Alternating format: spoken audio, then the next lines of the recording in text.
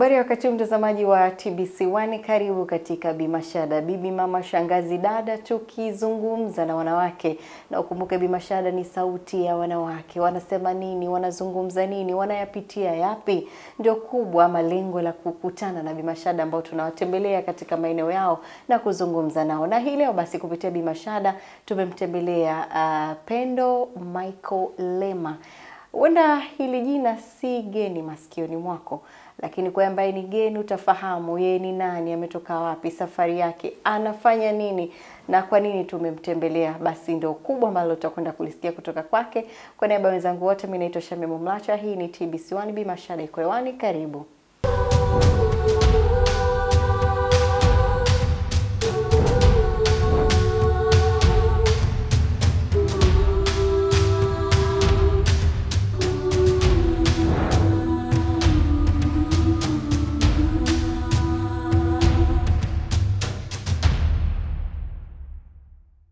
Na mtazamaji, kama nilivyokueleza, nipo na Pendo Michael Lema. Hayo ni majina yake ambayo yanapatikana katika kitambulisho chake cha taifa kama sijakosea. Yeah.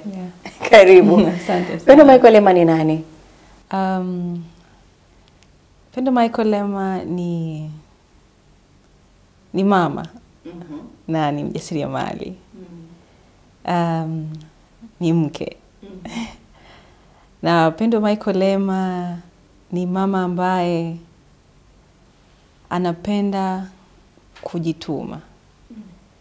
Ni mama ambaye anapenda kushare vitu ambavyo vina faida kwake kwa watu wengine ambao ni wanawake mostly. Kwa hiyo Pendo sio mchoyo. Sio mchoyo. Yeah.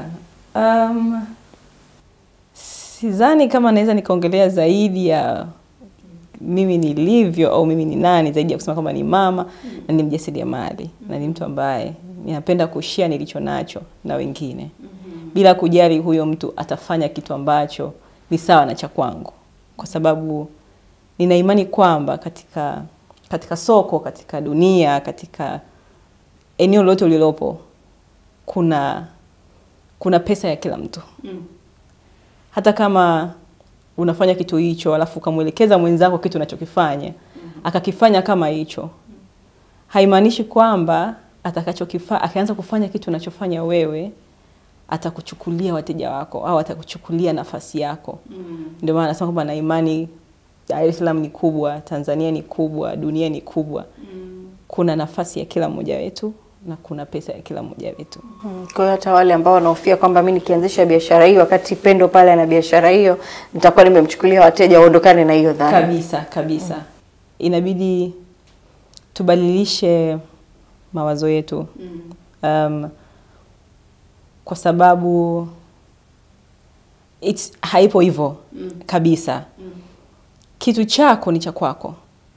Mimi ninafanya bima, insurance. Na akija mtu akaniambia nataka nifungue bima, nitamuelekeza jinsi ya kufanya. Nitamwambia jinsi gani ya kuingia sokoni. Nitamwambia challenges zilizopo kwenye soko. Kwa sababu nimekuwa kwenye soko kwa muda at least 10 years now.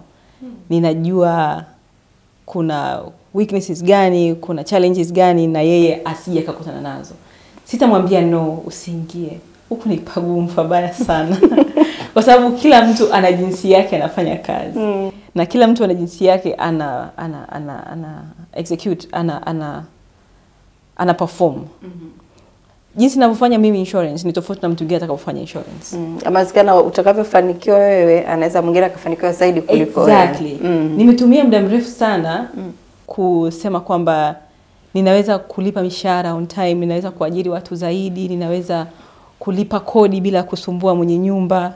Umeelewa? Lakini mtu mwingine anaweza akatumia chini ya miaka 2 kuweza kufanya hivyo ninavyofanya, ambazo nimeweza kufanya ndani ya miaka 10. Tumzungumzie kwanza Pendo ambaye ni mjasiriamali. Yeah. Ujasiriamali una mapana yake. Exactly. Ujasiriamali wa Pendo upo wapi na wapi? Ni wapi amejikita? Okay. Pendo ni mtu ambaye ni ambitious. Nikisema ambitious nadhani inaeleweka. napenda kufanya vitu vingi. Ninafanya bima. Kwanza my profession kabisa ni marketing. I'm a marketer. Mimi ni mtu wa masoko. Nimesoma public relations. Hiyo ndio degree yangu ya kwanza. Degree yangu ya pili ambayo ni masters, nimesoma MBA marketing. Kwa hiyo Pendo ni mtu wa marketing. So nikiangalia kwa mimi kuwa mtu wa masoko, nikarealize masoko unaweza ukafanya chochote as long as unafanya masoko. Na nikaangalia opportunity iko wapi. And mimi vision yangu, maono yangu ilikuwa ni kuwa na uwezo, nisishindwe kupata mahitaji yangu. That means kupata pesa. Ukutaka kuwa tegemezi yani. Ukutaka kuomba yani mbonge unaomba hiki naomba hiki. Yeah, nitaka kuwa independent. Not only dependent, lakini niweze kusaidia familia, ndugu, hata kama nimeolewa nisiwe tegemezi.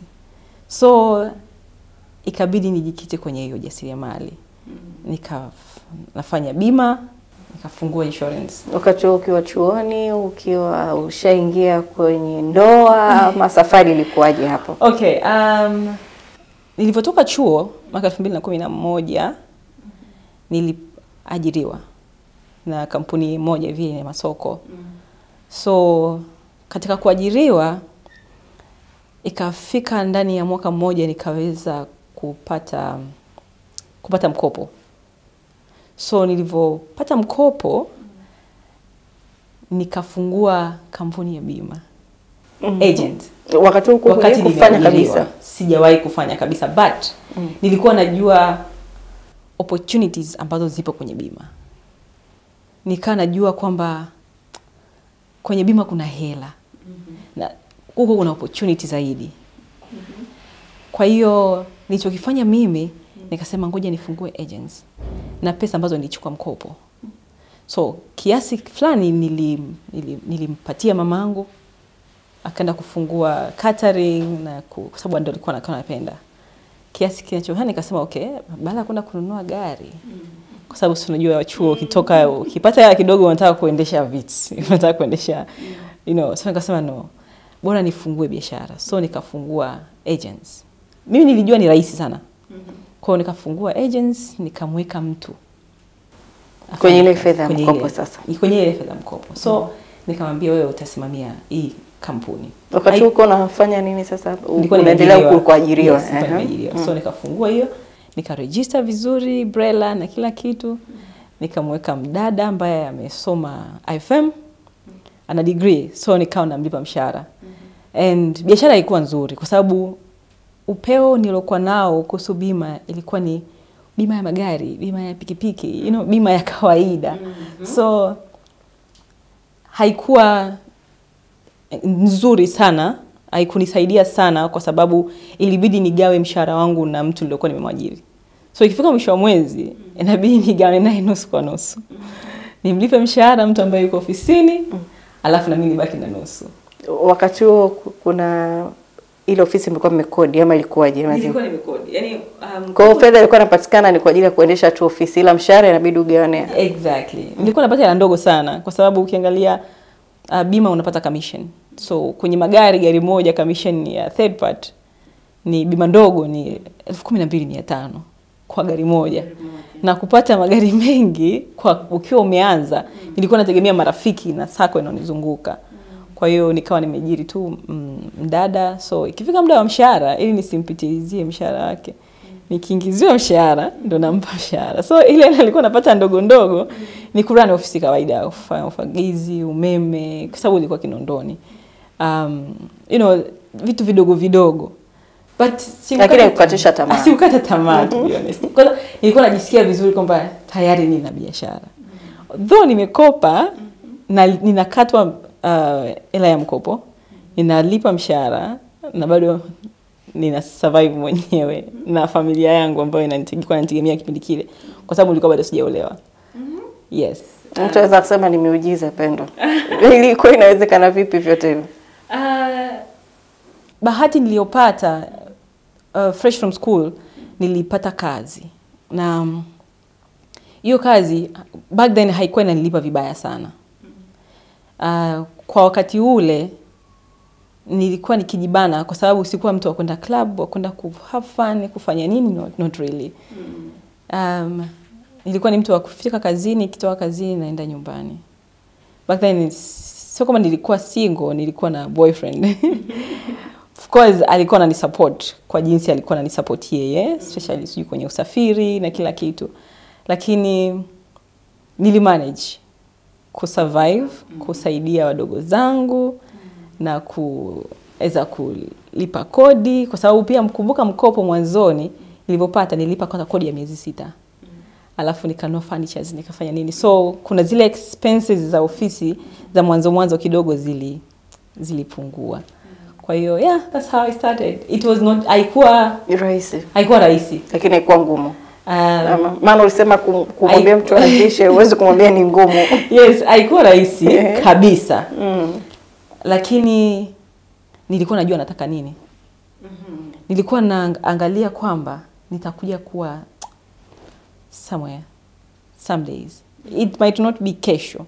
Hainaweza kawa sio kesho, sio mwaka ujao, lakini tu nitakuja kuwa somewhere, nitakuja kupata pesa. Na unajifunza mengi. Wakati nafanya biashara nilikuja kujifunza vitu vingi sana. Opportunities ambazo zinakuja na bima ambazo nilikuwa sizijui. So nikawa najifunza kwamba okay, kwa hiyo apart from kufanya biashara ya magari, unaweza ukauza bima ya maisha. Ndio nami nataka turudi hapo kwenye ujasiriamali sasa wa bima, ambapo tuendelezee baada ya kuwa na mtu mmoja mnagawana mshahara. Tuseme mkopo umemalizika, nini baada hapo kikafuata mpaka sasa Pendo kutoka na kuamua sasa bima ndio kila kitu? Okay. Oh, this is what happened. Ilikuwa ngumu. Alafu baadaye nikaolewa. Ukiwa kwenye ile ajira mwanzo. Na nini inaendelea. So nilikuwa bado nimeajiriwa, alafu nina na kampuni. Ilikuwa ni karibu, kwa nikifika saa 7 naenda kuangalia ofisi yangu. Na wale wa pale ofisini nilikuwa nafanya nao kazi, walikuwa wananipa biashara za magari yao kukatia. Kwa hiyo nilikuwa napata support ya pale. Na pia marafiki wa huko, unajua ukutana na mtu unaambia anafanya bima, anakuambia okay, nina gari na pikipiki. So kutoka pale nikaolewa. Nilipokuja kuolewa, baada ya muda kidogo nikaanza kutoa tu demands ofisini. Nikamwambia nina majukumu, naomba uniongezee mshahara. And mimi watu tulikuwa nafanya nao kazi ni wa Kenya. Kampuni ilikuwa mostly na wa Kenya, bosses zangu walikuwa ni wa Kenya. Na kama umeshakuwa karibu na wa Kenya, ni watu ambao wako very aggressive. Watakupush mpaka mwisho, yani watakulazimisha ufanye vitu ambavyo yani sio kwa ubaya. Kwa watu ambao tumeshazoea maisha ya kawaida, vitu vyao ni vya discipline yani. Exactly. Kwa hiyo ilikuwa ni unatakiwa ufanye extra. Everything you have to do extra. Kila kitu lazima ufanye zaidi ya hicho unachokifanya. Kwa hiyo nilivyowaambia kwamba nikamfuata tu bosi. Nikamwambia bosi, naomba niongeze mshahara. Akaniambia, Pendo, unataka kuongezewa mshahara?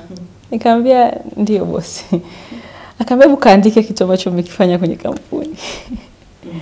Back then nilikuwa ninasimamia makampuni makubwa, Unilever, TBL. Kwa hiyo nilikuwa najua ninachokifanya. Nilikuwa nafanya client servicing. Kujali wateja, kuwasikiliza na kila kitu kuhusu client servicing, kuhusu wateja. Kwa hiyo nikiangalia target nilizokuwa nazo kwa wakati ule, imeshafika mwezi wa 3, mwezi wa 4, nimeshafikisha almost 100% of the target ya quarter 1. Na ni kufanya kazi na kujali wateja. Kwenye industry ya marketing, masoko ilikuwa ni wateja ndio walikuwa kazi yako. Ili wateja na wewe. Yes. Kwa lazima umjali mteja, umsikilize. Unajua kuna zaidi ya kumjali mteja. Umenielewa? Na ukishakuwa unajali mteja na vitu ambavyo anavitaka, sio rahisi mteja kuondoka. Umenielewa? Yes. Kwa hiyo nikaondoka. Nilipomaliza, nilivyoambia kwamba nikasema niandike vitu ninavyofanya. lakini si wanaona. So nilikuwa najisikia vibaya kwa sababu na pia nikasema okay, by the way nina biashara, you know. Tayari imeshaanza siku nyingi tu. Na wakati unafikiria kuambia uache kazi, tayari biashara uko unaanza kuona. Tayari ilikuwa haikuwa na mapato. Ila nikasema kwa sababu tayari na biashara. Na hapa natakiwa niandike vitu ninavyofanya afu wavione. Okay. Nikaandika resignation. Baada ya kupeleka list ya vitu ninavyofanya, nikapeleka resignation. Yes. So nilipopeleka before sipeleka resignation I had to go home. Nienda nyumbani nikamwambia mume wangu naacha kazi. Akaambia naacha kazi. Okay. Yes, aliniambia hivyo. Na ndio tulikuwa yani tuna miezi mingapi wote tumeoana. Hatuna hata muda mrefu sana. Hata miezi 5 hajafika. Yani unaacha kazi bila kueleza labda pengine nataka kufanya kitu fulani. Yani umesema tu hivyo. Si alikuwa anajua tayari kwamba nina biashara. Nikamwambia naacha kazi. Na back then tayari I was pregnant. Kwa hiyo naacha kazi, I am pregnant, lakini nina biashara. So kitu ambacho naweza nikashukuru sana ni kwamba alinisupport.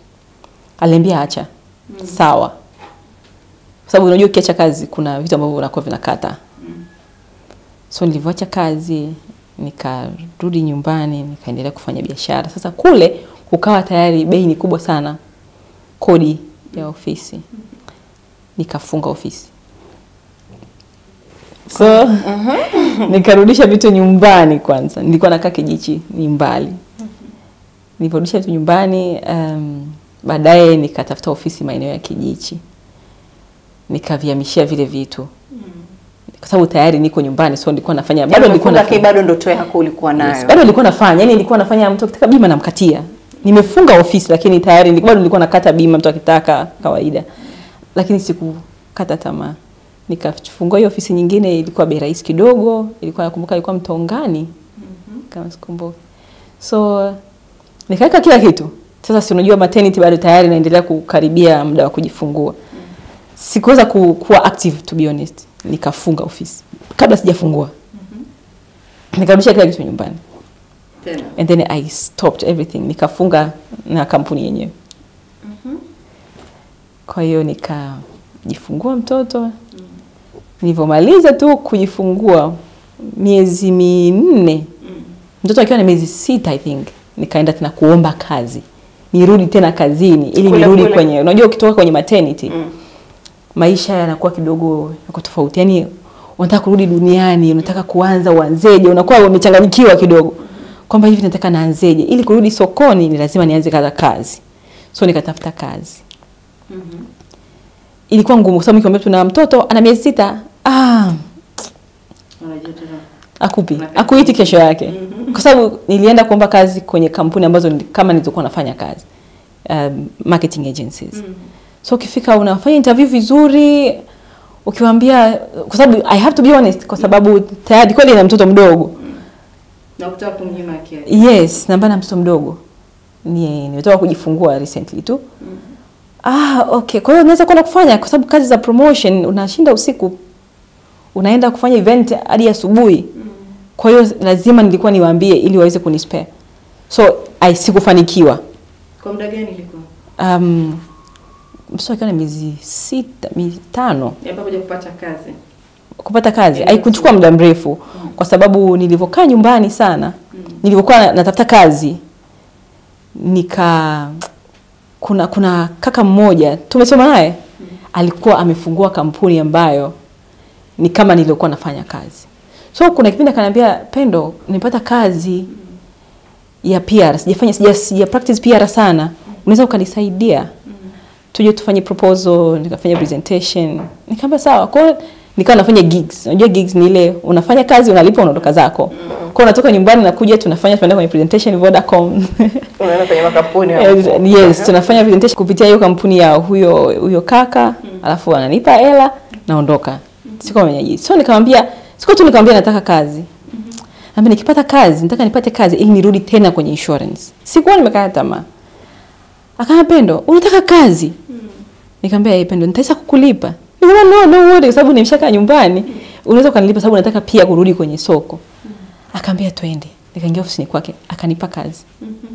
Akaniambia na mkataba, akanipa nikasaini. Akaniambia mletee laptop. Kwa hiyo nikaanza kazi. Yes. Kwa hiyo sikukaa pia muda mrefu kwenye kazi kwa sababu alikuwa anajua mimi visions zangu. Akaniambia unajua unapenda sana biashara. Kwa hiyo nenda tu kafungue, let's get into partnership, ufungue kampuni yako. So that's how it happened. Nikarudi tena kwenye insurance. Mtazamaji, huyu ni Pendo Lema. Safari yake ikisisimua, lakini ndio hivyo, wanawake na mambo mbalimbali wanakutana nao. Unakuta mwingine sasa anapohitaji kuleta kiumbe, inabidi mengine yote na yakae kando ili apate kuhudumia familia. Ni mwanamke huyo, lakini kwa mwanaume ni tofauti, kwamba baba, unaitwa baba, useme sasa ngoja nikae nyumbani msaidie mke wangu kule. Yeye ataendelea kutafuta ugali, wewe unabaki nyumbani. Tunaendelea kuifahamu safari ya Pendo, lakini sasa hivi si Pendo mjasiriamali. Safari yake yapi amemfunza, lakini kutokana na muda nashindwa kumruhusu atupe historia nzima ya mpaka hapa alipo, lakini naamini kuna mengi ya kuyazungumza pia kando na ujasiriamali ambao anaufanya.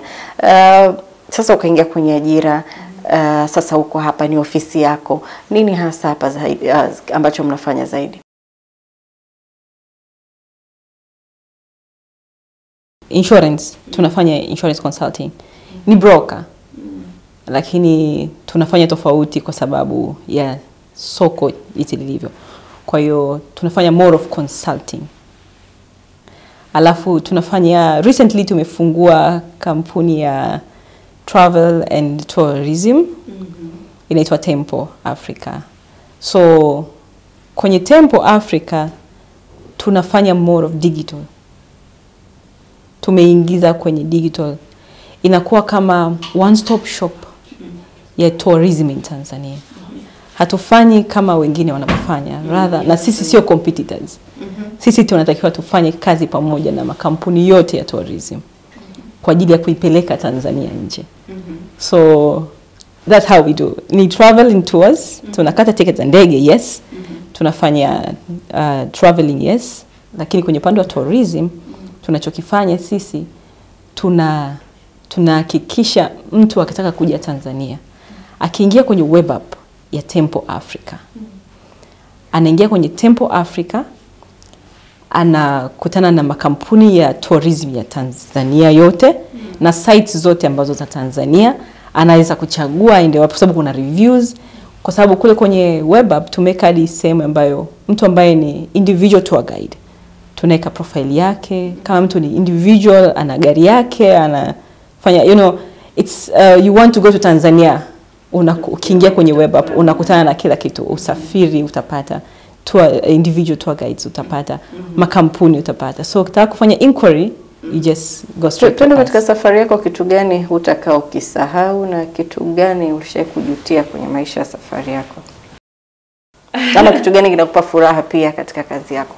Kitu ambacho kinanipa furaha kwenye kazi yangu ni kwamba ninapenda kufanya kazi. Mimi pesa money excites me. Kwa hiyo nikilala ni kwa sababu ya pia unakotokea kule ama ni unaona pesa na huo unakotokea yawezekana? No. Ninapenda nachokifanya. Unajua ukishapenda kitu unachokifanya, napenda marketing, napenda kuuza. Yaani mimi napenda kuuza. And just give me anything and I'll sell. Najua kuna watu ambao wanasema kuuza kitu, kuuza ni ngumu. Of course kuuza ni ngumu, lakini do you like it? Mimi napenda. Unapenda kuuza? Yes. Napenda kuuza, napenda kuongea, napenda kumwelezea mtu. Yaani kwa hiyo niko kwenye napenda kuservice. Kwa hiyo hata mteja nikimsaidia kitu amekwama sehemu, that is where my satisfaction is. Yaani hapo ndo najisikia nimefanya kazi. Nini ambacho kimekunufaisha katika safari yako mpaka hivi sasa? Na mimi nimeshatembea mataifa mbalimbali. Okay, mimi napenda kujaribu. Nimerealize ni lazima ujaribu kufanya vitu. Kwa sababu huko ndipo unakutana na vitu vinakufanya wewe utoke kutoka stage moja kwenda kwenye stage nyingine. Mimi kuanza kwenda Rwanda, South Africa kwenye hizi summit, kwenye meetings, kwenye hizi conferences, niliamua tu kuanza kutoka kwa sababu nilitaka nijifunze zaidi. So sikuangalia kwamba naenda kupoteza hela. Ulikuwa unatumia pesa yako? Pesa ya ofisi, of course. Kwa sababu ofisi inahusika kuwa one of the owners. Kwa hiyo nikasema natakiwa nitanuke, nataka niende global. So ilibidi nitoke. Nikajitoa nikaenda kwenye summit za Forbes, nikaenda kwenye Accelerate Africa. Natumia tu pesa, naenda na sijui, nimeenda Rwanda sijui naenda wapi, sijui mtu yote. So from there ndo nikapata kuwa country coordinator wa Tanzania, nikaileta Accelerate Africa Tanzania. Nimeingia kwenye mtandao nikakutana na Female Founder Initiatives Middle East and Africa. Nikaregister kuwa member, nalipa monthly bila kujua hao ni wa uongo au ukweli. But it's true, they're there. So wamechagua kuwa ambassador wa Female Founder Initiatives ya Middle East and Africa kwa Tanzania. So tuna summit tunaenda mwezi ujao. So ni kwa sababu nilitoka nikasema naenda. That's why nikakutana na watu hawa, nikapata hizo opportunities. Tunaamini utaendelea kuitangaza Tanzania huko utakapoenda. Exactly. Na wanawake wa Kitanzania watangaze. Asante Pendo. Asante sana. Mtazamaji, ni Pendo Michael Lema tukizungumza naye safari yake. Anakuambia anapenda kuuza. Yeye anaamini katika kuuza. Nashughulika na mambo ya bima, lakini amekwambia sio bima tu ya magari. Kumbe kuna fursa nyingi sana kwenye bima. Na hata ukifika upate ushauri kwake anakuambia hata kuambia kwamba kuna ugumu. Na hata wanakuja kwenu kuomba ushauri, jamani unaifanya kitu umefanikiwa, usimkatishe mtu tamaa, mueleze. Kama una changamoto ulizipitia ukafanikiwa, mwambie pia ili na yeye aweze kutazama, apime naweza kwenda na hili jazi ama la. Asante kwa wakati wako mtazamaji. Mimi naitwa Shamima Mlache, endelea kutazama TBC1 Bimashada. Tunaweka nukta kwa leo.